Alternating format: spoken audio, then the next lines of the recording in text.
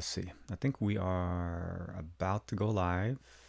Stream health is yellow. You are live. Hey, hey. Good morning, everybody. Good morning, Sabaho. Welcome back to the channel. Yeah, we're gonna start off. Happy Saturday. Happy April 11th, 2020. And with that, we'll start with a sip of water. And yeah, let's give a few minutes for people to start joining in. صباحو بكري صباح الخير أهلا KSJV. Hi, good morning, guys. Let me get the actual pop-out chat. Yeah, here we are. Because every time we do this, it just works out a lot better. Here we are. Hirard أهلا. Hi, man. Hey, man. Good morning. أهلا طارق ماجد. Good morning. صباحو. Hey, everybody. Steve L.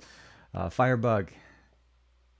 Oh man, so Firebug, that's Arabic. They're just saying good morning. It's the standard caption for the channel. Sabaho is good morning in Arabic, and they're just saying good morning as they're joining the chat. So welcome to the chat. Bakri, I did see your message, and I'm thinking about it, and I'll try to get back to you hopefully today, inshallah. Do me a favor though, if you're on Instagram and you follow me on Instagram, hit me up on Instagram so that I can check out the profile and then we can talk from there. It'll be a little bit easier than Twitter. Ben, oh yeah, good afternoon, Ben. Yeah, obviously, depending on where you are in the world, this may be morning, afternoon, or evening, depending again where you are. But generally, it's just the way I open up the channel. It's just Sabaho is something that I grew up with that means just basically hello, good morning. Yeah, a lot of people will say it even if they're in the afternoon, but it's more of a greeting kind of a way. So yeah, it works really, really good. As everybody's coming in here, I definitely want to say welcome. Make sure you guys are obviously, staying at home, staying safe. Hey, Manish from India. Hey, buddy. First, so Arshan was asking, what's my name? My name is Tariq Bey, so Tarek. That's the name that I have on the Arabic channel, but the English channel is just TK. It's easier. Also, I find that a lot of people remember TK a lot easier than they would remember Tariq, mostly because they try to read it, and that's just something. Oh yeah, Boston's already in the afternoon. Well, coast to coast. Let's keep it that way. Both sides of the country. So yeah, West Coast, it's roughly 9:52. It's still kind of in the morning, turning into that whole brunch timeline. If you have brunch. It is Saturday the 11th, and this week in tech we had a few things going on, obviously. And what I want to do today, obviously, we're going to talk a little bit more about the Oneplus leaks, as we saw more information coming out, especially from Oneplus. I think Oneplus is starting to embrace how the tech community and the enthusiast community that follow them love having more information, and they're basically dropping information every once in a while. So we saw some more information from them. Obviously, we know that there's going to be a wireless charger supporting for the new OnePlus 8 line series of devices. I'm not sure if it's going to be on both devices, if they're going to do it on both the Pro and the standard model, mostly because, again, a lot of the information we're getting right now are leaked. And in the actual, at least in the teaser that we saw some design cues, and I'll show you guys a little bit more about that in the articles. I appreciate it, Majid. Mariha is in here, Bakri is in here, Hirard, Arshan, ahlan. Again, Muhammad, ahlan wa sahlan. Brother, ahlan. And but yeah, the main goal this week, again, we're going to recap a little bit more what's going on. I pushed out 3 videos on the channel, but not all on the channel. I've had obviously videos on the Arabic channel and videos on the English channel, as well as I did a live stream on Amazon, which I actually covered something that is a little bit different than what I generally cover, and that's building a basically kind of like a RAID setup with external drives to connect to our PC. But the RAID controller in the enclosure includes a smart hub that enables you to actually use that actual enclosure. It's almost like a dock with a 1 cable connection to a PC that supports 60-watt charging, and of course be able to connect to a 4K monitor, connect to USB keyboard, mouse. We'll talk a little bit more about that. But the way we'll go ahead and approach it is, I want to make sure I say good morning again, everybody. Welcome back, and let me just double check and make sure that the tweet did go out. I hope it did. Last time I did that, I wasn't sure. Yes, so Colin, everybody else was on there. And then we're going to start off by just looking a little bit as far as what we had with videos this week. So I'll bring up the chat on this end, and we'll bring up OBS. Oppo Ace 2 with 180 hertz. That's going to be an interesting concept, mostly because the best that we can get is realistically 144. And I have the phone that has the 144, and we'll talk a little bit more about that as well. So I got a question here from Manish is, do you know about the TV show called Tariq Mehta Ka... No. Okay, so apparently there's a show that has the name Tariq in there, which is in it, is very famous about here. I'll have to check that out. Okay, so we do have a question here coming in for, actually, somebody just purchased the NVIDIA Shield, and I also got the Kingston micro SD card, the 512 gigabyte model. How good is the 512 gigabyte model? I'm also desperately looking for the Shield Pro, but it's not available. Any updates? So overall, I think Kingston's been making really good memory cards. I showed actually a video of expanding the memory on the NVIDIA Shield and the NVIDIA Shield Pro. And honestly, if you don't game, and what I mean by gaming, meaning you need to basically run a server or you're trying to play NVIDIA Shield, like basically the NVIDIA gaming experience that they have on their Shield, I don't really think there's a big benefit in going into the Pro. You do basically, for the most part, obviously have a little bit more as far as the internal storage, 16 gigs, not a lot, but you do have basically the ability of having the additional ports. Also the fact that the form factor, because the NVIDIA Shield, the standard model, does not include any actual ports other than the XT card. So you have basically a more of a tube style, and it's a little bit more concealed. It works roughly about the same. The controller, as far as the remote, works the exact same way. If you purchase a controller for it, it'll work the exact same. But I think Kingston makes really good cards, and their new line of cards are super fast. So when you're trying to basically load up 4K content, save videos, and do anything like that, you want to have the fastest storage possible. And I found that basically that their Canvas Select Plus cards are doing the best as far as, I'm not sure if that's the card that you picked up, but that's going to be the best options on those, specifically for micro SD cards, because you're getting like 200 megabits read and write, which is the optimal configuration if you're going to be loading 4K content on that as well. So Firebug is asking, would you recommend obviously the S10 Plus? Honestly, yes, hands down. I think the S10 Plus for me will always hold a special spot from Samsung devices, mostly because of the fact that it is the last device that Samsung, and when I say it's device, I'm talking about the S line of devices, and I'm not referencing the S Lite or the Note Lite. Just keep those in mind. That still supported the 3.5mm headphone jack. We had a big display. We had support for the Gear VR system. That was also the last device that they had it there. The processor, the 855, is still capable. It's still getting updates. It's going to be getting on an One UI 2.0. It should still be able to carry you easy for another year or so. So I would not sweat about that, and I would definitely still say if you have the option to pick up the S10 Plus. I think on Amazon Renewed, you can actually get it. I got the S10 as low as $399. And that was a few weeks ago, maybe about a month or so ago. So for me, I'd still recommend them, hands down. They're definitely one of the best options if you like Samsung devices. And of course, you're getting the triple camera setup, the dual camera setups on the front with the S10 Plus, and of course, the QHD display. No high refresh rate, but still a really good experience for the price point in 2020. Yes. So you went for the 512. Okay. And it's the same kind. As long as you're getting the same kind, the Canvas Select Plus, Marisha, I think you're definitely going to be doing good. Joker, what should I buy? The Note 9 with the Exynos processor or the Mate 20 Pro? That's a tough one. That's a tough one because they're definitely different devices. As far as the actual processor and the comparison, I think you're pretty much going to be in the same ballpark. Both of them are going to be running basically pretty fast processors. You'll have obviously the Mate 20 Pro had that 7nm processor, which is a little bit better as far as more power efficiency. I have to say from using both, battery life on the Mate 20 Pro was definitely a lot better. I felt that the cameras were better. If you need a stylus, I think that would be probably the main thing shifting you into the Mate, obviously the Note 9. Google Play services are supported on both of those, so there's no issues there. And of course, you have EMUI Desktop, and they're supposed to be getting EMUI 10.1 in the near future. So I think the Mate 20 Pro is still a very good contender if you're thinking about it, and if it supports the bands that are for you, meaning you're able to get 4G LTE in the market that you're in. Nothing against the Note 9, but per se, if I had to compare the two, and I've used both of them, I felt like the Mate 20 Pro did better.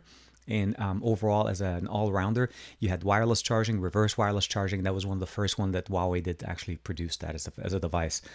Here's William Eng. So TK, can you elaborate on the SD card you were using on the V60?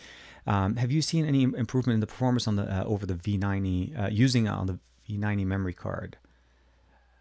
You mean the V30? I'm assuming you're talking about the V50 and the V60. Oh, the UHS2. So I am using the Kingston cards. So essentially not that long ago, Kingston sent me a few cards that basically they're just like, hey, check them out, use them, and if you like them, you can talk about them. And I've generally been using them for most of my devices. So I've been using it on my, as I mentioned it prior to that, with the NVIDIA Shield. And overall, the SD card itself works as the fast as possible. It works really well. It's rated to work faster than I feel like the reader and the writer on the LG V60 is set to work at. The benchmarking applications that I've been using with it have been rating it at about 100 or so, which is not the fastest that this SD card can support since I tested it on the PC. But I think the best thing you could do for 4K, 4K content, read and write and all of that stuff, get the best possible. And the Canvas Select Plus are providing us with the fastest read and write connections. And of course, once you connect it to your PC, you're getting even faster. So definitely one of the better options. But it's the Kingston Canvas Select Plus micro SD cards. So that's the one I've been using with that one. Is the Mate 20 Pro have still screen? So I think in the initial batches, this is back to Joker. The initial batches of the Mate 20 Pro did have some issues, and I think those have been resolved. So if you're purchasing one that it was either A, new, or B, was basically manufactured or sold maybe about a month or so, 2 months, or maybe, I would say maybe early 2019, because I think that's when the Mate 20 was roughly started to getting fixed with the displays. I think there was no issues at all. The unit that I had, and I've had for a few years now, it definitely did not have any issues, and I think it's overall kind of like a luck of the draw. So if you have the opportunity to picking it up new, at least you have the ability of basically checking it out and returning it. Some stores, if you're purchasing them, will actually validate that the display is definitely at 100%, and they validate that there's no green hue on it, and you should be okay. Aditya, hey, Sabaho Habibi, ahlan. Tim Raid, hey, good morning. Yes, so Marisha, I really feel like Kingston's been knocking it out of the park. I mean, I've been always a SanDisk fan for quite some time as far as SD cards, but then once I start seeing some of the main performance improvements that we've seen with a Kingston card, specifically Kingston, the Canvas Select, the Canvas Select Plus card, then those are the newer ones.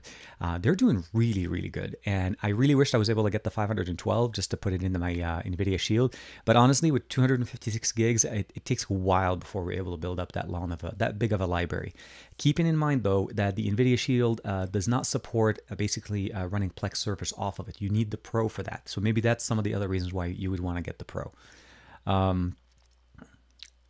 We'll be back on why we are... Okay, so Joker has an interesting question. So we'll talk a little bit more about that, and we'll try to kind of jump into that one, and then we'll go from there. So overall, I think as far as Google Play services and Huawei made GMS and HMS, those are the two main services that we're talking about. And he's wondering will we ever see basically, where Google Play service can come back to Huawei devices? I think the process of getting them back on in a just an over-the-air update, kind of an update, is a simple process. It's not that complicated. Because currently it's basically being forced out. By default, that's how they've sold devices before. Is it something that can fix easy? Yes, it's a simple OTA update that inserts all the Google Play services into the actual system, and at that point everything gets basically set up correctly, but it has to be natively supported, so meaning Google needs to allow Huawei to be able to push that to their devices. In the current setup right now, till that situation gets resolved, it's a little bit hard to kind of call it out. They're basically starting to ramp up their Huawei, basically their HMS ecosystem to basically get more developers to work with them. And then obviously once it becomes big enough, it may not actually need to go back into Google Play services if they're able to tap into the same resources and companies and application developers that are providing those applications specifically for Google Play service type devices. Are we there yet? Not yet. It's going to be a long way, and mostly because of the existing infrastructure. You have iOS for the App Store and the Google Play Store for Android, and those are going to be the major ones. And if we learned anything from the way at least Amazon's been operating, because Amazon has their own App Store and it's been around for quite some time, but it's still to date, even with Amazon's basically demand and of course market share, still don't have the ability of actually getting it in there. So you don't get Google Play services there, and side loading some things actually is a little bit harder than normal. So I personally recommend saying, look, I think for me, there's a video that'll be coming out this week talking about the Mate 40, the P40 Pro here, and I actually didn't load Google Play services. There's a process of doing it. I didn't actually load it. I wanted to see exactly how I would be able to do with a device that doesn't have Google Play services and can actually function with it. And I'll give you guys some of the information, some of the downfalls and shortfalls that I've been dealing with, and what I've had to do to accommodate not having Google Play services natively built into this device. But I think just to kind of round up that question is, it's going to have to be basically once they fix the decision or once they decide that they're able to actually allow them. And once that decision is made, it's not that complicated of a process. So let me just scroll up a little bit. I think I missed a few. What is the most affordable 5G phone for T-Mobile? Actually, that is a very nice one. I pushed out an article this morning, on Monday actually. It's going to be the TCL's 5G mode phone, but I'm not sure if it's going to come out actually in the US right away. TCL announced 3 devices on Monday, officially announcing them. There's the 10, the 10L, the 10 Pro, the 10L, and the 10 5G. Now, the 10 5G is intended to be supportive of TCL's sub 500 mark. It's going to be released in Europe, but it should be able to support at least T-Mobile's 5G, which is the sub 6 5G, as I found that most European 5G models are supporting it. And what you're getting there essentially is a sub $500 5G phone from TCL with a very nice display. And overall, I think the specifications that we're getting there are going to be basically very mid-range device with a fast modem running the 765 chipset from Qualcomm that supports the X52 modem for 5G connectivity. So I think that'll be a great option right now. Let's look a little bit more here. Any ideas when the Pro... Oh, so as far as when the Pro will be back, I reached out to NVIDIA, but I haven't heard anything back yet. I'm assuming it's a manufacturing bottleneck at this point, so obviously keep in mind, China's starting to pick up right now. Everything is opening up back, so factories are starting to produce. So I would say probably another month or so, as long as shipping is not affected by all the existing situation that's going on. So good morning. Hey, good morning, Joker. Do you have any... Oh, okay. Yeah. So no, I think we're kind of okay. So 8 Pro. Oh, OnePlus 8 Pro versus LG V6. I'd be interested to check that out. I honestly would like to be able to check it out. I think the V6 is a beast of a device as far as productivity and the quality of the content that you're able to produce with it and consume with it, especially if you have the dual screen option on it. I think if you pick up the V60, you definitely want to pick that up. As far as spec-wise, I mean, if we just like number-wise, we just go straight numbers to numbers. The leaked information that we have today, and it's a good segue to jump into that. So let's go ahead and switch over on that side, and we'll switch over to the external display. And we'll talk about that. So obviously we all know the specifications of the V60. It's obviously running the 865 and of course the X55 modem. XDA published another article this week on the 9th of April talking about basically some new information as far as matte frosted glass. We know obviously that there's going to be wireless charging, 30-watt wireless charging from OnePlus. And the main benefit is that we're looking at it here essentially is that it's first option that we're getting. We saw some new design cues, and I think let's go ahead and play this quick video here. So see how the audio play.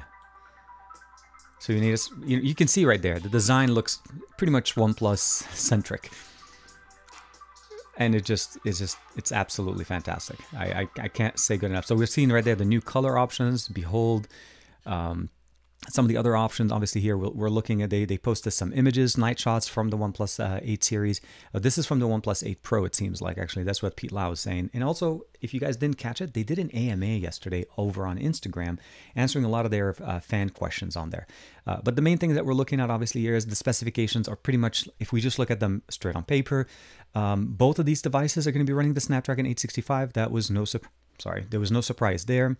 Adreno 650, there's going to be 8 gigs and 12 gig models. So if we start looking at those comparison type, I'll say that obviously, 8 is what we have currently on the V60. So there's going to be a comparable model, but it definitely will go up to LPDDR5, it seems, not just the 4X on the OnePlus 8, the OnePlus 8. We have obviously 128 and 256 with no expandable storage. That's something that OnePlus hasn't done for quite some. Actually, I don't think OnePlus has ever done it.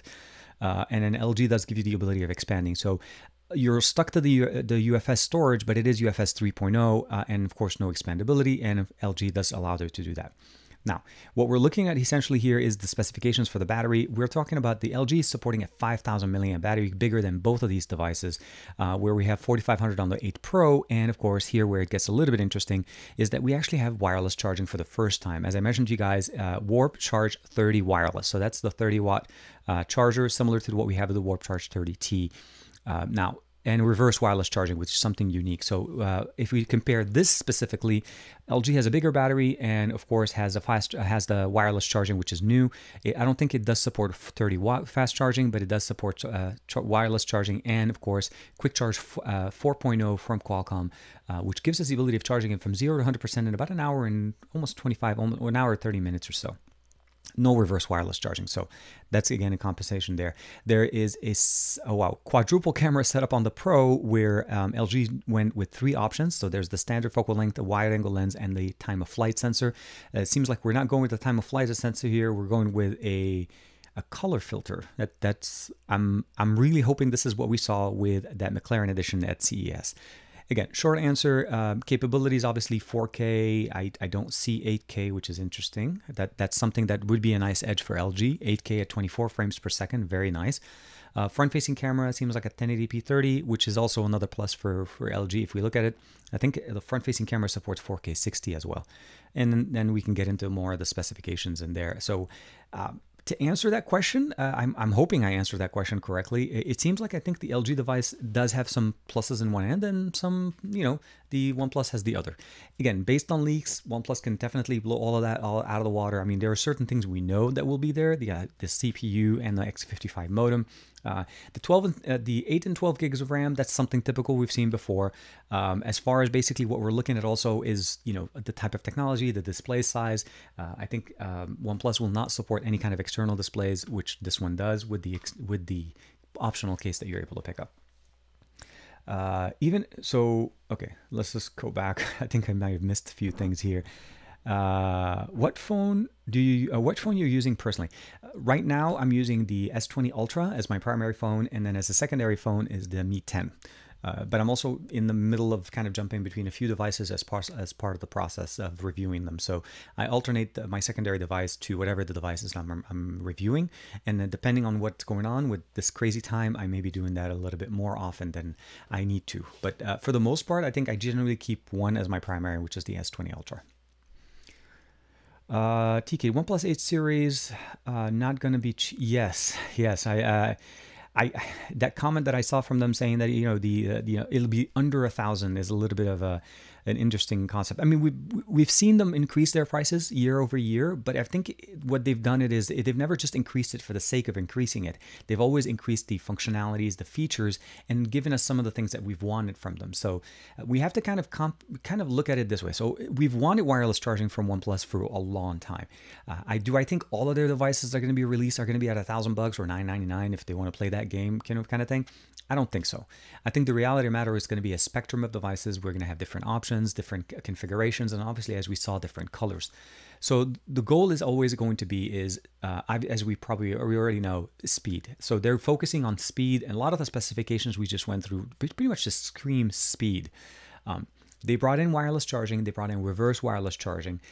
They brought in, obviously, the ability of having a higher refresh rate and, of course, 120 hertz at a QHD display. This is something that, and this is obviously based on a tweet directly from OnePlus. So they're not hiding that. This is something that they're touting. So I think it's definitely going to demand a price. And I feel like if you're getting the super decked out version of the OnePlus at close to $1,000, I think it's well worth it. But it's definitely not going to be the only option. That always will be kind of like the highest model, which for the most part, not everybody will jump on. So I think we're okay. It is a little bit more, probably more than likely, as again every year they ever so slightly inch up. But I feel like they've done enough work to provide us that it's really smooth, really fast, and dependable device that we've always wanted from them. So George is basically a little bit confused. Mobile. Hey, George, how you doing, man? I would say let's wait and see what happens on Tuesday. I think it's a few days away. It's Saturday, like 4 more days, and then we'll have to see how it goes. So yeah, so an example right there, Gregory All talking about his OnePlus 3T, and yeah, the OnePlus 3T is definitely one of the faster options on the market. It was right before they jumped from the 3 series to the 5 series because for some reason the 4 was not something that they were going to do. So I definitely a big fan, and I still have a few family members that are using OnePlus 5s. So there's no issue. OnePlus is dedicated to speed, and with every update, that's what they're doing. So that's the main benefit of them. Sorry, I mean, do you do videos on IPTV services? No, actually, done anything. I haven't been approached by anybody to do any kind of content there. My primary presence online is on YouTube, Facebook, Instagram Live, Instagram TV, and Amazon. So those are the main sources. And if you find or you see any of my content outside of any of those mediums, somebody's borrowing my stuff without talking to me about it. I feel like the 7T is much better than the 8. So it depends on what you're looking for, and I would probably say I agree with you there, at least from the specifications, what we've seen in that sheet that we saw there, the 7T and the 8. I think if you purchase the 7T, or if you're in the market to purchase the 7T, I don't think the 8 is going to be the jump that you want to jump into. I feel like the 8 Pro would probably be more of a jump for you. The 7T literally just came out a few months ago, and I think in the US on T-Mobile, it's under $500. So under $500. Now there's no 5G. Keep in mind, both of the 8 and the 8 Pro is supposed to be more of the 5G variant, because the 865 is a built-in X55 modem. So we already know that part, just from the factor of that the 865 will run the CPU. So the moment you have that, you're pretty much guaranteed having 5G. So if 5G is a factor, then the 8 will make sense. If it's not, I think the 7T is still a good buy. I think if you purchase the 7T right now at a good price, there's no reason why you wouldn't be able to get some of the latest and greatest features, as long as they're not hardware dependent. And that's that little game that a lot of manufacturers will go through. They bring in new features, but sometimes those features will require, obviously, hardware dependency, which cannot be backwards down, upgraded via software. Yes, the 7T is flat. It's a flat screen, and people love that. So yeah, if you're looking for more of a flatter display, the 8T, well, no, not the 8T. I'm jumping on it. The 7T has that, but I'm not sure about the 8. I haven't actually seen. I think we've mostly seen a lot of designs and images of the 8 Pro. We haven't seen much about the 8, but we are seeing obviously specs. Oh man, Exposed Tuesdays. I've thought about it many times to try to bring back Exposed Tuesdays, and I have to really consider seeing basically the demand for something like that. So I'll run a poll on the channel and see how many people would love to see Exposed Tuesdays come back, because as a series, I think it was always definitely appreciated. And for the viewers, if you guys are not familiar with Exposed Tuesdays uses it was basically a module featuring video once a week on Tuesdays, featuring a specific module that can improve or optimize our devices. Keep in mind that these devices needed to be obviously rooted within a custom recovery and have Exposed framework installed. So if you're familiar with it, you know what we're talking about. If you're not, it's something that I used to do on the channel. You can definitely Google it, TKBay Exposed Tuesdays, and then you'll be able to see some of the older videos that I had there here, but also as well as some of the other channels that I used to work with, or work with at some point. So Harun, let me see here. Why? Okay, so this is the question from Harun.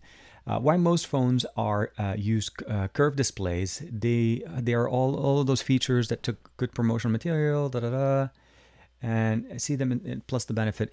I think the curved display is more of an aesthetic feel, right? It's how it feels I hate to say this. If Juan Carlos is watching this, he's going to cringe. So it depends on the feel in the hand and how you're holding it. For me, when you're holding a device with a flat display, there's nothing wrong with it, but when you're gripping it, you have that flat edge kind of going into your fingers. When you're holding a display that is symmetrical and it has a dual curve on the front and on the back, it just feels a little bit different. Obviously, all of that is out the door once you put a case on it. So I would definitely say, depending on what you're using it for, I feel like the flat displays definitely have a better, less prone to accidental touches. I'll say that on the edges and initiating things on the right. Although I think Samsung has definitely done a much better improvement this year by reducing that curve. So as we kind of mentioned, the S10 Plus, that display had a very sharp curve, meaning it was just a much longer, kind of dipped more to the sides. And with the S20, this time we have that slightly of a small edge on the curve, but it doesn't go all the way. So it really depends. And of course, you can go with the Mi Mix Ultra, which just basically wraps the display on the front and the back of the phone. So that can go both ways, either super all the way or in the medium. But I hear you. I feel like there's definitely a market for flat displays. And if the 8 still comes with a flat display where the 8 Pro doesn't, at least you have a choice in the market when you're considering a OnePlus device in 2020. If you don't even want to go back to the 7T, which I feel like 7T is still a great option. Okay, really looking forward to the next Dock 2. Have you seen any... Okay, so Ben Mason is talking about the next Dock. We did a video here not that long ago talking about the next Dock 2. Now there is obviously there's more content coming in. There's also supposedly the next Dock 2 Touch that's supposed to be coming in later on in the middle of summer. Next Dock 2 I think is a very strong functional option, and I love that you asked that question because I think it kind of segues straight into what I wanted to cover for you guys for this week. So let's go ahead and make sure, let me double check here. Yeah, so let me just jump over onto the channel. So the next Dock 2 is a functional laptop case and shell of a laptop. It doesn't have a CPU, it doesn't have a GPU. It has basically a built-in MHL adapter connected to a keyboard and mouse and basically a display in the shape of a laptop. It looks like a laptop, and when you connect it to your phone, depending on the phone that you're using, if your phone supports screen mirroring like the OnePlus devices or even LG, Samsung, and other devices companies out there, it's going to work perfectly, pretty much the same. You see your phone, everything works the same, with the exception is that you now have a keyboard and mouse interface directly into that phone. Where it gets very, very interesting, and let's go ahead and switch over to my external display. Sorry, ran with the wrong camera here. Is that when you actually want to be able to run it as an external, actually a PC. So what we're talking about here is that this is, let me just jump over here real quick in the video. So this is a video that I posted on Monday, and this one took me quite some time to actually get running. Our PCs have, or at least our phones, Samsung phones, Huawei phones, as well as LG phones, and actually most Android phones, hopefully in the near future, support something called a desktop experience. And this is what we're looking at here. This is desktop experience called emui desktop that's built in directly into Samsung, this is Huawei phones.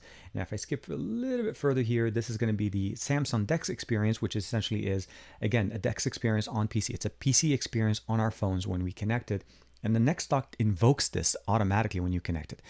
Let me switch over here. And then lastly, we have obviously is the desktop experience built into Android 10.0. Let's go ahead and switch over here. And Android 10 right now is not exactly as developed. It's still an early beta, I would say early alpha stage, but it is available and easily accessible on the V60, which is definitely a very big plus for me in any kind of functional way, mostly because of what it offers us. And now that video is a little bit long, about 25 minutes, but if you're interested in learning more about what the desktop experiences that we currently have are giving us, from the latest one on Huawei, the best one on Samsung, as well as obviously Android 10. This is a great video to check out. I posted that one on Monday, and so far the response on that one has been very, very nice. I will touch also real quick before we jump back into the questions is that I did post a video on Tuesday talking about, so I think it was a Tuesday or Wednesday, about the Mi Mix 10. Now this is the brand new device coming straight from Xiaomi, and it is the 5G. It's not the big brother, not the Mi 10 Pro, but this is, and I did say Mix. This is not the Xiaomi Mi Mix 10. It's the Xiaomi Mi 10 5G. I would say the younger brother of the Mi 10 Pro 5G. And that video also did quite well. It was also a little bit long as I go through all of the different specifications. And then the last but not least, I did a video for you guys here talking about the new update that we got to the one-handed operation function on the Samsung devices within GoodLock. And what I really love about it is that it actually enables you to actually reach the top of my phone with one hand. So what I'm talking about is this little function here. So hopefully I can show this to you guys. You can kind of see it right there, the mouse pad. Let's switch over here.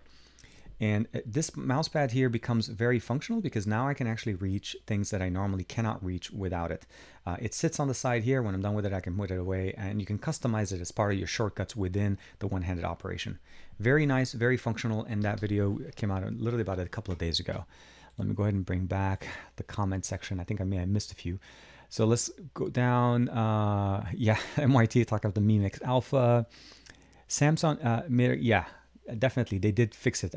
So this is Harun confirming, obviously, yeah, the edges and not so curved made them very, very good. So Gregory also confirms the OnePlus 7T. I think it's a great option and a great price, especially at this time. The stock for those things are available. Keep in mind if you're thinking about getting this on a carrier. So this is something that a lot of us, we need to kind of keep in mind and consider. We saw this last year when the OnePlus 7 Pro came out on T-Mobile. When the OnePlus 7T came out, the 7 Pro kind of was put aside. So just keep that in mind. Once the availability of the new 8 comes out, that there's stock as far as carrier version of these devices, it maybe will go down. But the other option that you always will have is the ability to go into swappa.com, and I have links for those in the description below. But it's a great site to be able to purchase gently used devices that have been verified from sellers that you can trust. And this is not a sponsored thing from Swappa. I personally use them all the time. That's how I buy and sell devices quite a bit, especially if I'm buying them used. And I did that actually with the Galaxy Fold. I bought that earlier this year and I sold that when I was done, as well as the Z Flip. So those are the things that I generally do to be able to keep the consistent flow of devices running on the channel. I may lose a little bit of money, but at least it gets the benefit of everybody experiencing how things are. So let's go back here. So Chrome, yes. Do you think Google will support Chrome on a Pixel device? I had that question come up actually in the comments for that video, and I was kind of surprised. Actually, I do agree. I feel like Google has two different teams. Obviously, you have the Google Chrome team, and then you have the Android team. And I feel like Android's trying to build up an ecosystem as a desktop experience where we, for the most part, already kind of have that. I mean, we have Chrome OS. Chrome OS is something that has already been developed for many, many years. Not only that, Chrome OS supports Android applications and even the Google Play Store. So you have that kind of one-way integration where Chrome OS integrates some of the Android applications in there, but why don't we have it the other way where we have Chrome loading on Android devices? And I think that what may end up being the situation is that at some point or another, somebody will basically click the two, or like an idea with a little light bulb kind of comes on, and they'll be like, wait a minute, can't we just put Chrome in here? And I really would love to see that. First and foremost, though, they would definitely need to be able to enable MHL support. Most of the Pixel devices on the market right now do not support that, and it has been disabled by design. So at this point, I feel like Google's not ready for this, and that's why we're seeing demonstrations, or like when we're able to see desktop experiences on LG devices, where we're able to see this on Oneplus devices. And we obviously need to force it on the Oneplus, where LG has it on by default. But that's because Google doesn't feel like, Android 10.0 desktop is ready yet for main consumption. So I would say this at this point. My hope is that, yes, they would bring in Chrome OS over on Android devices, and I think that's the smart move. And even better, I would love it to see it on Chromecasts, obviously. It's already there, it's connected, and I would imagine a small bare bones setup of that with Bluetooth connectivity would make the Chromecast so much more functional as an easy kind of Fire Stick competitor, a true Fire Stick competitor, as opposed to just a casting type of device. Although for about $35, I think at the lower end model, or even $50, I think they're definitely the best option. And you can also even get the Chromecast Ultra if you're jumping into Google Stadia, which is a whole different conversation for a different episode. Let's jump in real quick back into the comments. There was already a mousepad provided in the Note 4, not as good but similar. Actually, there's another application even on the market, a touchpad, that was a touchpad application that was giving us the same functionality. What I like about this, and the really reason why I was excited about it, it's the integration of how it launches. The way it works right now, it's actually integrated to the gesture functionality that we get from One Hand Operation Plus. So when you use those, and for me with long devices, the S20 Ultra is a massive device. And not only that, in the video, I kind of also showed that it works on the S20. And the S20 is a 6.2-inch display. So we're not talking small devices. We can't reach the device to the top all the way with one finger anymore. I mean, anytime when we cross the 5-inch display, which was a long time ago, it's hard. And I feel like the integration with the gesture makes it a little bit more functional. And also, I feel like with it being integrated into one-handed operation, we'll be able to actually see it updated more realistically and more frequently than some of the other apps that I've seen, where they generally will not get the support as much as they like. This also opens it up to many, many Galaxy S line of devices and Note line of devices very easily by just installing GoodLock. My thing would be is I wish they would install the launcher, which is the GoodLock app by itself without any of the modules, natively into Samsung devices without actually telling us. I mean, they include so much more things that may be considered as bloatware or even things that you don't want to install. But their own application of GoodLock, you'd have to actually know about it to get it. And that to me is a little bit like, you should have that in there. Don't activate any of it, but just include it. So Samsung, if you're watching this, please, please, please, from now on, include GoodLock in all of your devices. So there is no repair or service center in Singapore for OnePlus phones, and even more OnePlus 8 Pro.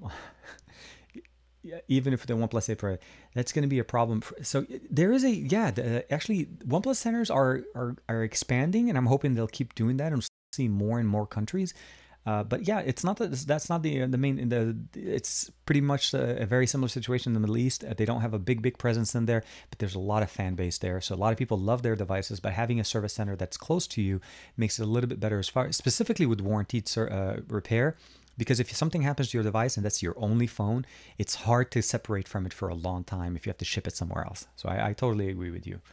In the last update for One UI 2.1, will it be coming to Android to Note 9? So my understanding is that Note 9 should be able to receive it. The Note 9 is only 2 years old. So if you think about it, this will be basically the biggest hurrah thing that they can get you. So 2.1 should be coming. I don't think all of the features of 2.1 that are hardware dependent will come down. So those things you have to kind of keep in mind. Single shot for some reason hasn't been translated out, but I'm hoping that that will come down because that's mostly a software thing. But anything that's specific to the S20 line of devices, like the super zoom and all of those things that came with 2.1, will be pretty much locked into what you have them there. They could push that. Yeah, they can definitely do that as an OTA. There's no question about that. Definitely. So the other thing I definitely want to talk to you guys about, so let's switch over real quick to the overhand, and I want to show you guys real quick what the Mi Mix Ultra, I keep calling it a Mi Mix Ultra, the Mi 10 5G. So the Mi 10 5G brought me in a lot of surprises this year. So let's go ahead and unlock. I guess I forgot to. So it's running the MIUI 10, MIUI 11. Well, MIUI 11 over Android 10.0, and as you can see, this is the European model version of this device.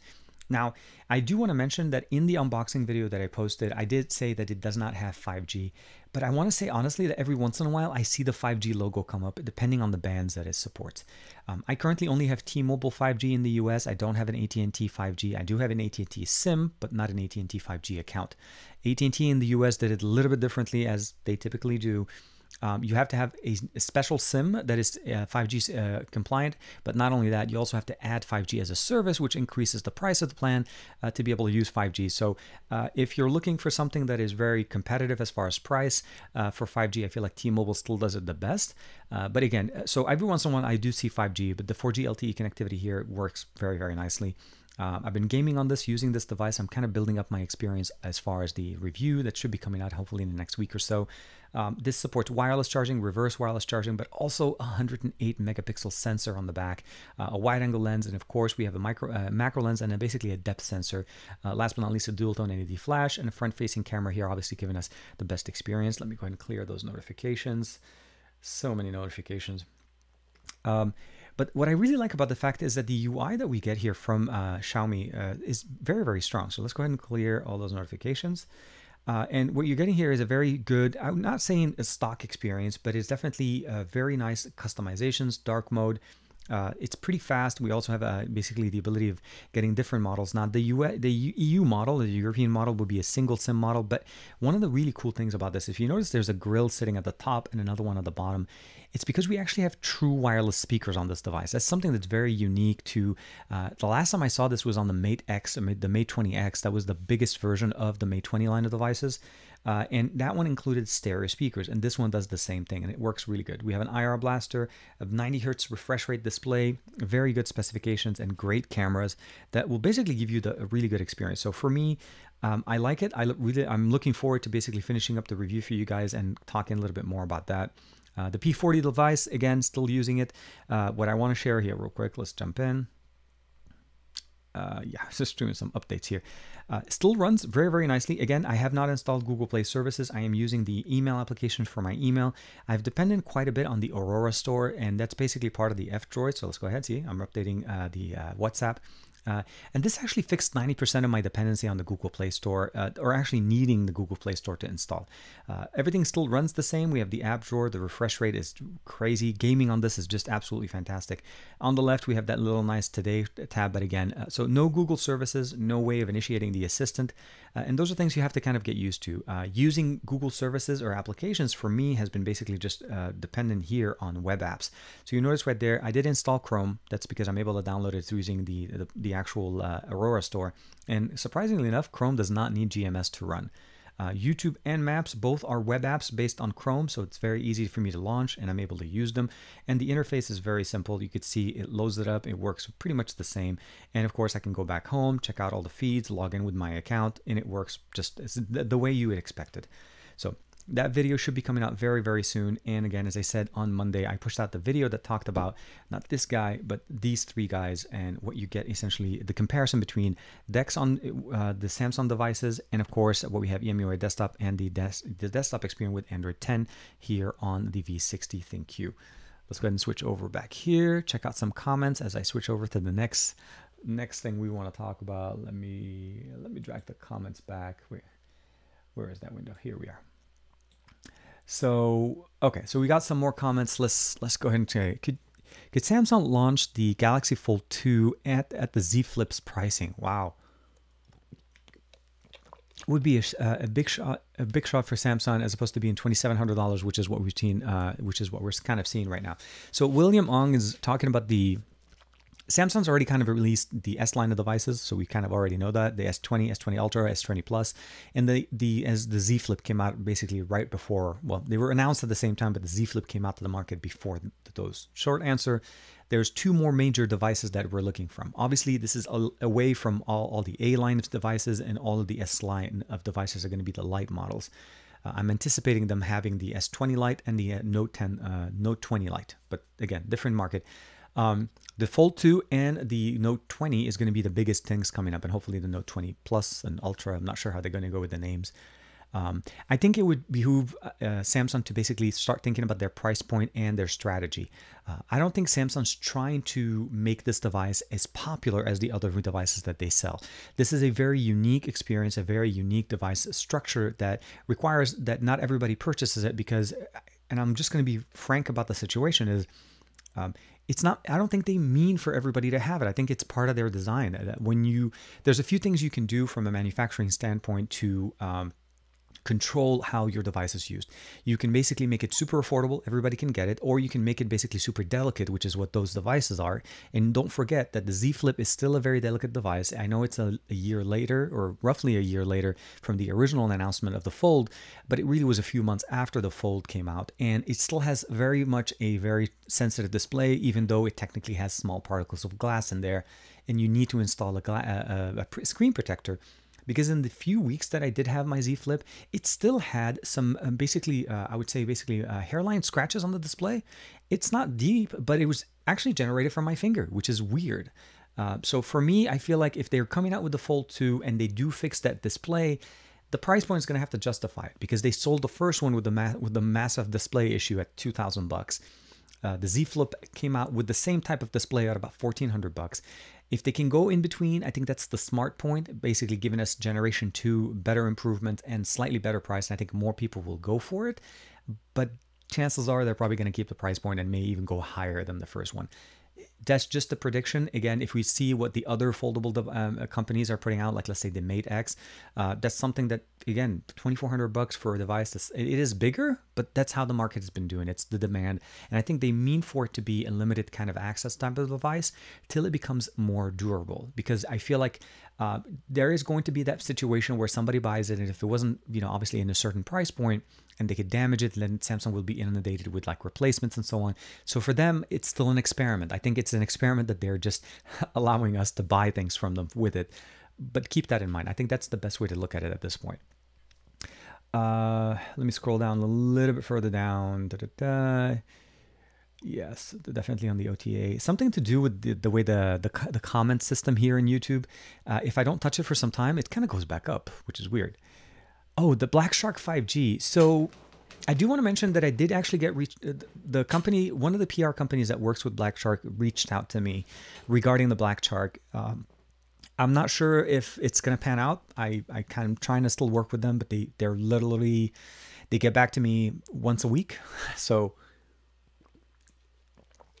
I think it's a situation with the way things are back in China and so on, how it's going. So I'm hoping I'll be able to get the Black Shark. And if I do, I'll definitely be providing you guys some update on that. I don't have access to that. I'm still finishing up my review. Look forward to a video on this tomorrow. Gaming experience. 144 Hz gaming experience on the 5G, on the Red Magic 5G. With the full review coming out hopefully in about a week. So yeah, EMU, Mate 10, EMU, I think there was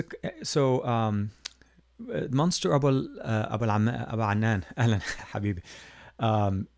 I could be wrong. Please don't quote me on this unless you seen it as well.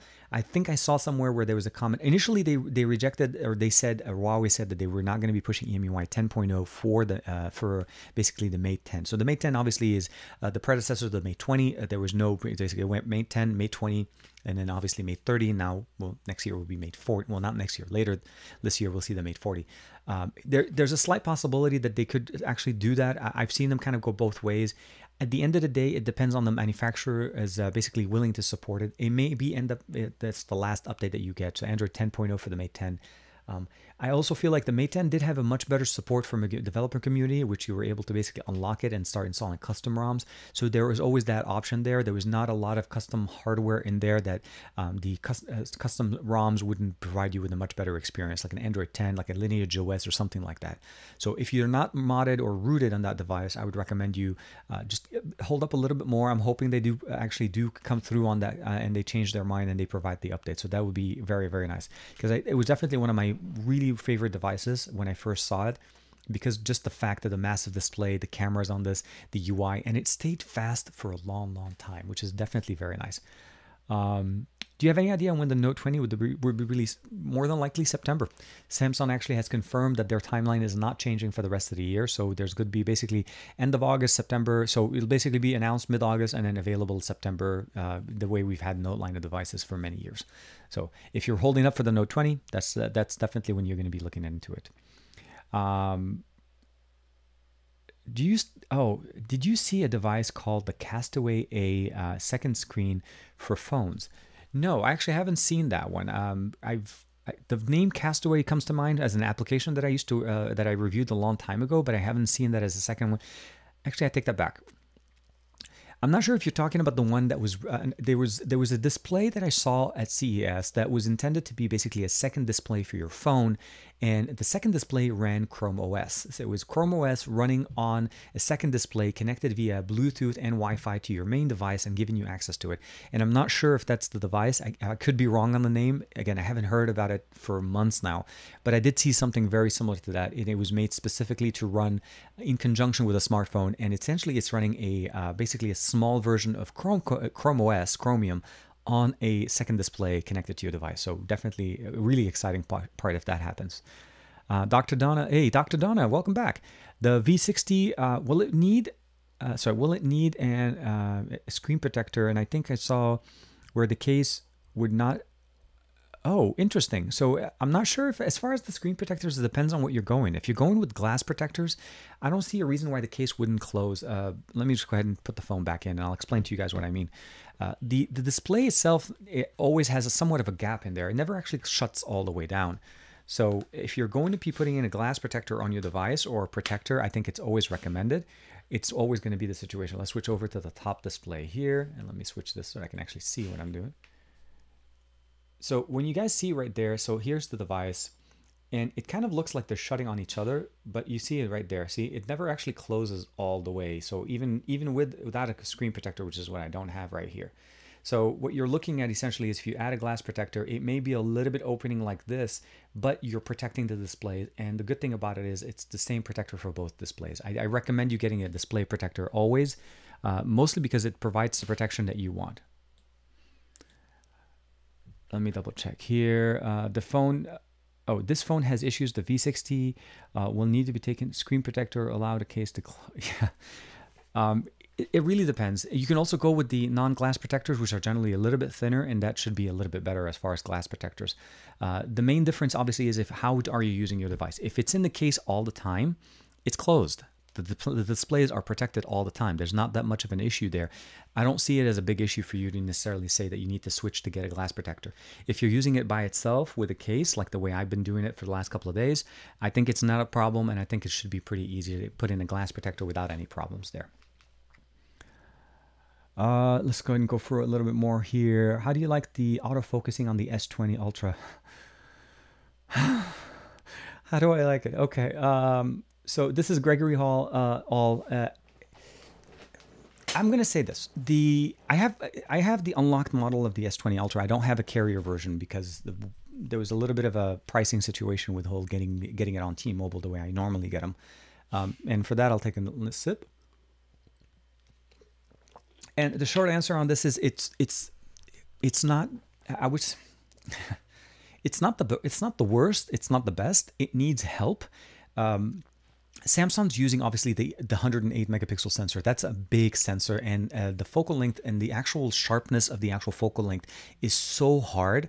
And what I mean by this is like if you move not even barely a centimeter or like not even a millimeter away from where you are, the subject that you're working with, the device has to basically refocus to catch it. So my understanding is that there's a few camera updates that are coming up that will help Samsung's basically implementation of the sensor in here and give us better autofocusing. For me, the way I've basically worked with it for the last, for about a month or so now, is basically just making sure that my subject is dead center and as close as possible to the sensor. So if I'm taking a picture of my son, my wife, or anybody like that, I make sure that it's centered. It's not off-centered so that it works much better. But there's also the fix of just doing touch to focus. A lot of people are using autofocus, which is great. But if you know where your subject is and you know where you want to basically, or how do you want to compose your image, I feel like the touch to focus will fix most of those concerns. And my hope obviously is that Samsung will definitely update a software so that the autofocusing functionality mirrors to what the things that we expect from them on the S10 line of devices or even on the Note 10. Super sharp, super fast, basically autofocusing. But again, first time they're using such a large sensor, and even the S20 and the S20 Plus don't have that same sensor. So there's always going to be that challenge over there. Oliver is asking, are you able to buy the LG V60 from AT&T, Verizon, and T-Mobile and then unlock it to use on any other network?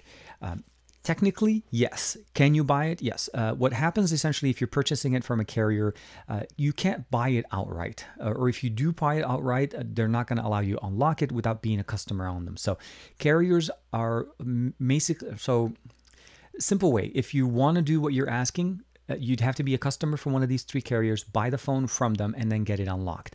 And that's the only way to get this done. The other way to do this, which is the other process a lot of people do, go to swappa.com, swappa.com. There's a link for that in the description below. And look for the LG V60. And you more than likely will find that this is a carrier version of the LG V60 that the people purchased from them. And then they unlocked it to be sold for other people to use. So what you're trying to do is pretty much done for you. And more than likely, you'll get it for the better price than buying it brand new. So if that's what you're considering right there, Oliver, I would definitely recommend you doing that through Swappa. As if you try to buy directly from the carrier and you're not a customer of theirs, it's not going to happen. They're not going to let you do it. More than likely, most of them will not even let you buy it straight. You'd have to actually go through a third-party reseller that may end up letting you buy it without a contract. There's the whole subsidy and naming thing. So I think Swappa would be the best deal, and you'll be able to get your V60 much, much faster. There's no word about an unlocked model of that yet, so that's still kind of a toss-up as far as when that happens. Yeah, definitely. Maxley hopes to gets the updated as well. Yeah, no, I saw Max's comment as well. Yeah, Usui 8. Thank you very much, everybody. Very tricky to do that. It is. It's a little bit harder to kind of figure it out, but you have to just make sure you follow exactly how to get the autofocusing done correctly. And I feel like that's the main challenge. It's beautiful when it works, when it catches that focus, but autofocusing is tricky. But I think, again, just touch to focus should be able to fix most of your problem. Yeah, so Aaron Fritz, hopefully I'm saying the name correctly. So I've reviewed tablets, and I'm actually in the process of getting a new one. I haven't done tablet reviews for about a year now, mostly, well, actually I take that back. I've reviewed the MediaPads from Huawei. Those are generally inexpensive tablets running basically, obviously, the Kirin chipsets. And those have been mainly the ones I've reviewed on the channel. I've done some reviews for Samsung ones as well as Motorola ones and an Asus one. And of course, I've done some as well. Actually, I take that back. Now that I'm talking about it, I did actually even do one from Alcatel here in the US. So there is quite a few videos on tablets on the channel. I don't know why I kind of spaced out on that one. Next one, we have Gergiol. Can you finance it through the factory? If you're purchasing it directly from a carrier, from Samsung, yes. Samsung obviously supports their own financing. T-Mobile supports their financing. All major stores, even Amazon and Best Buy will support financing. So they have their options as you're checking out through the process. But I'm not sure if Swappa does that. That's a different situation. I think Swappa, you're pretty much buying it straight, unless you have a way. Actually, I take that back. You can pay Swappa with PayPal, and PayPal will do the financing for you. So if you use PayPal as a payment method, you can definitely finance it even through Swappa.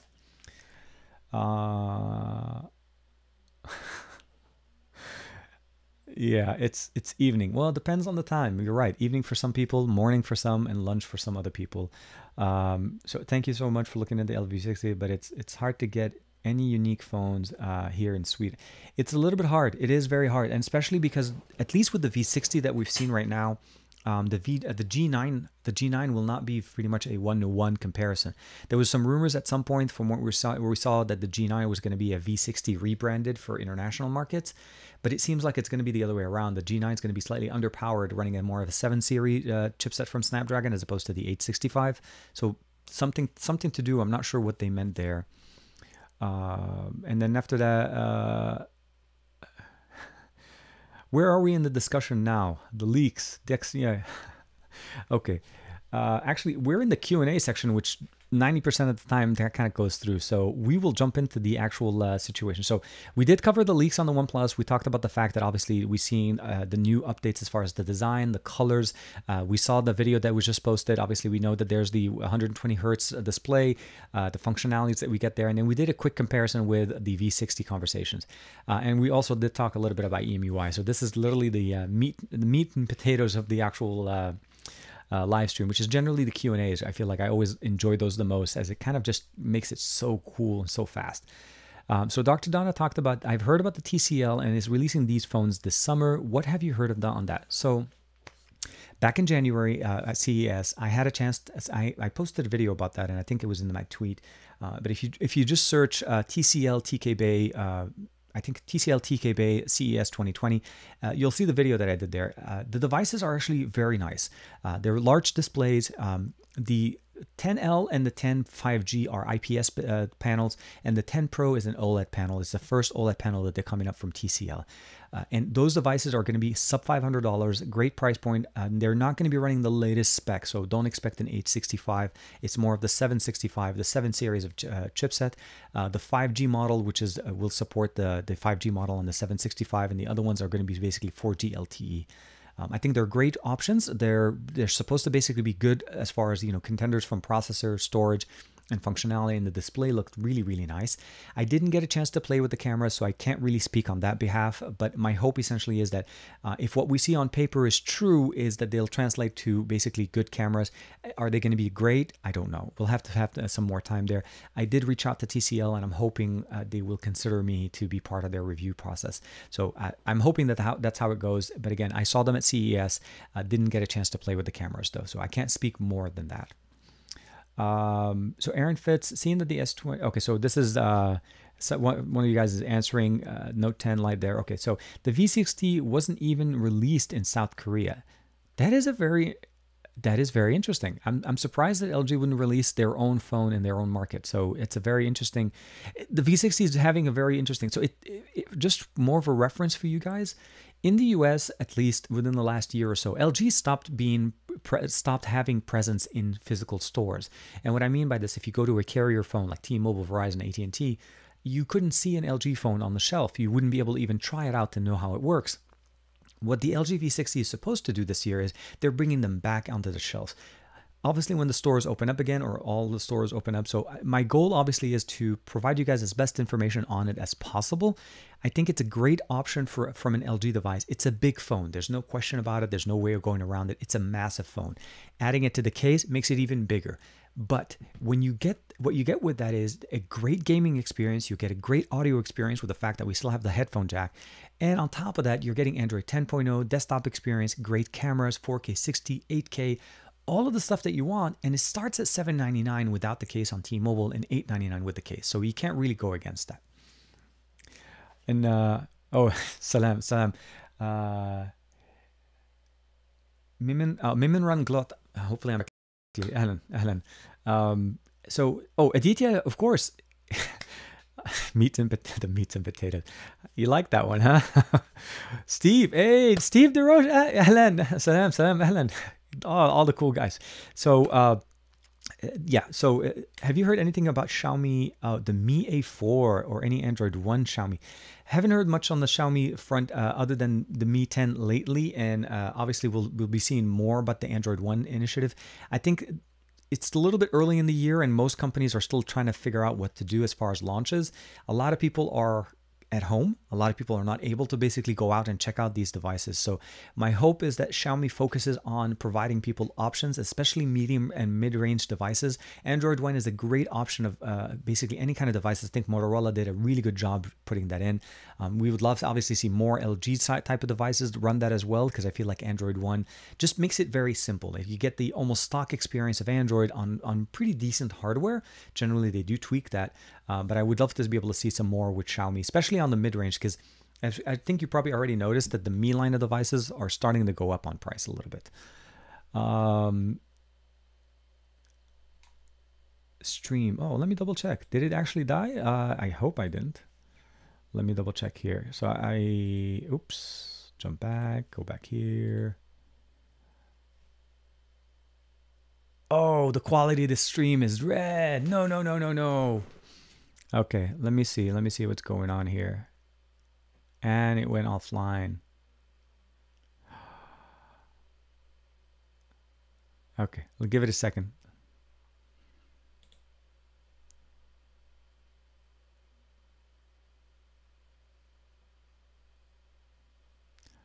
Give it a second here. Okay. Oh, man.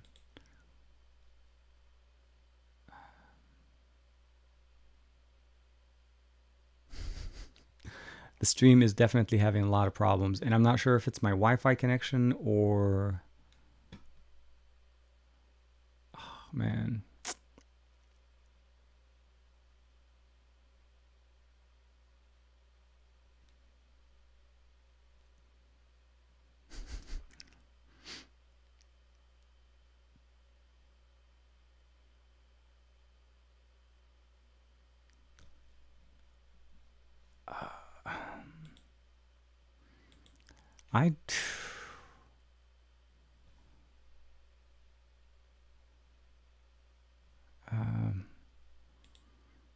Yeah, I can't really speak to the quality of the video, and I do. Oh, man.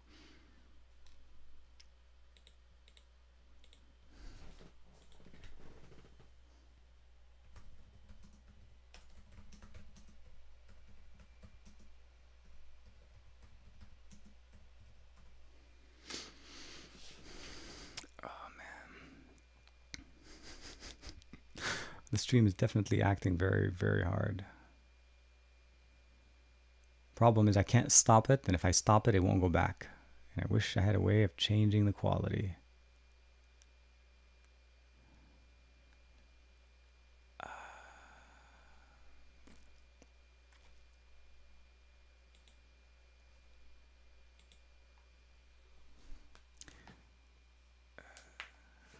Don't know why, do not know why, guys. I wish there was a way to troubleshoot it. The only thing I can do is literally shut it down, and I would have to literally shut it down and start it over again. So let me see here. Maybe let me close this channel so that we don't have anything running there. We'll talk a little bit more about the actual live stream here. Close this guy. And let's see here. So I know my live stream going out is working fine. So let's close this channel.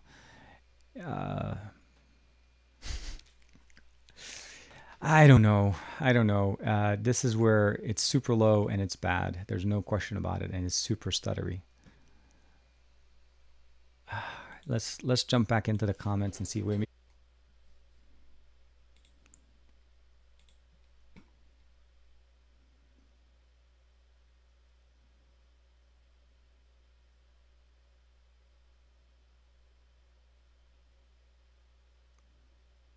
Let me see. Does it actually get better?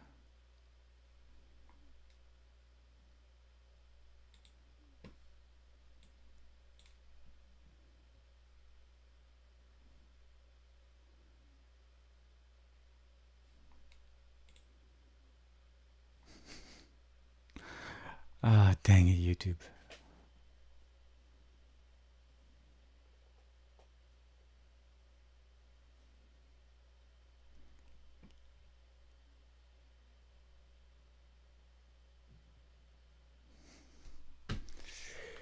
No question.